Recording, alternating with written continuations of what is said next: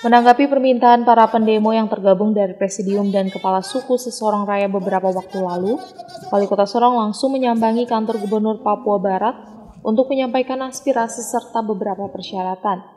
Walikota yang juga merupakan ketua tim pemekaran Papua Barat Daya meminta agar warga sesorong raya untuk bersabar menunggu keputusan pemerintah pusat karena semua persyaratan sudah disampaikan. Jangan ada pemikiran lain yang melecehkan Pak Gubernur Papua Barat.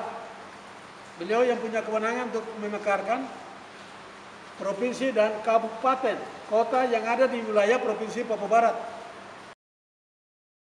Selaku ketua tim yang telah dibentuk dan dilantik oleh Gubernur Papua Barat, Lambert Chitmau bersama timnya mengecam adanya penyebaran informasi terkait pemekaran Papua Barat Daya yang dilakukan oleh kelompok dari luar Papua Barat.